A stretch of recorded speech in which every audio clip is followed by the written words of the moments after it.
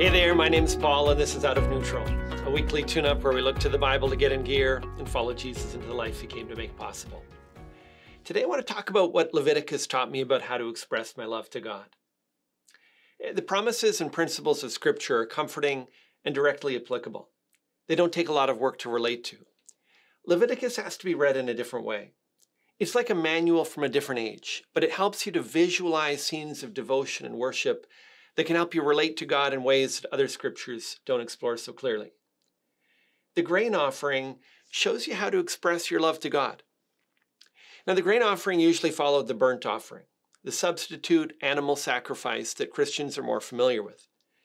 The worshiper has just offered a lamb from his flock and felt the forgiveness and acceptance of God.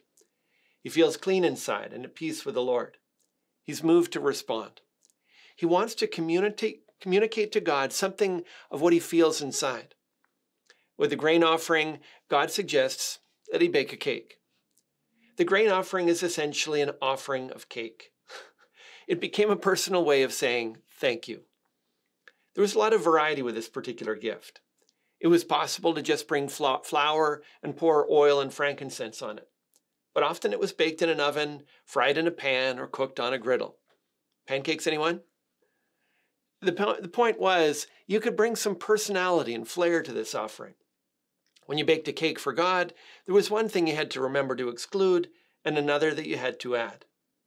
While you'd be tempted to add yeast or leaven to make it rise, God repeatedly warns not to. It was often used as a symbol of sin and hypocrisy, and God wanted to make it clear that he wants no part in either.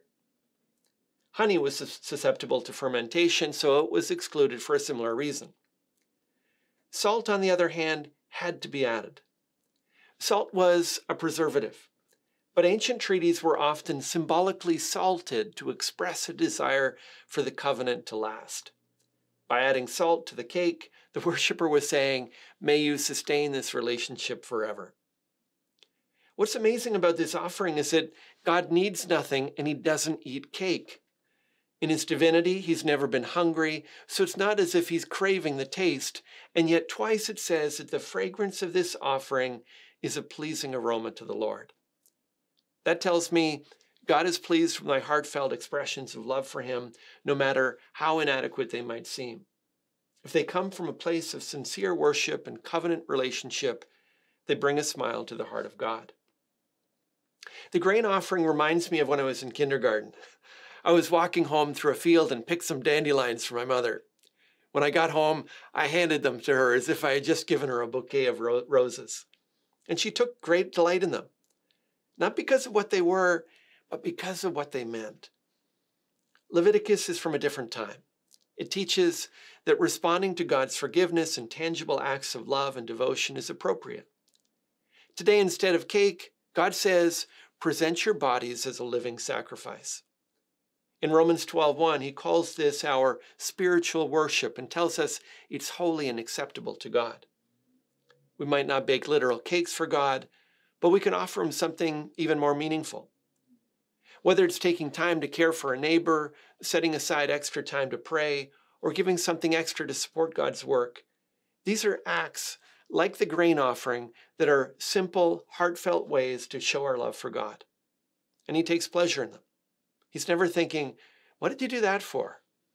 He sees them and he notices. Take time today to offer God a piece of your life, a prayer, a kind gesture, or a word of testimony, and know that it's a pleasing aroma to him. That's all for this time. If today's video has helped you get out of neutral, leave a comment, share it with your friends, and subscribe to join us on the journey.